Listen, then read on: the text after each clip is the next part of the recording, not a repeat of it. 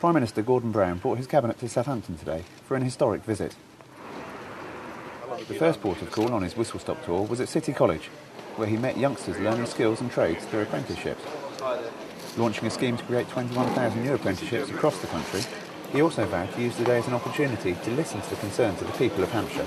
The whole cabinet is coming to Southampton today and visiting the whole region, because we want to listen to what people are saying, act on the advice that they give us, and show that there is real help for people now. This is the most difficult time in the world economy. There's been a global banking crisis, but I know that the creative skills in Southampton and in this region, the industries that are powerful in this region, can succeed in the future, and we are determined to do what we can to help them.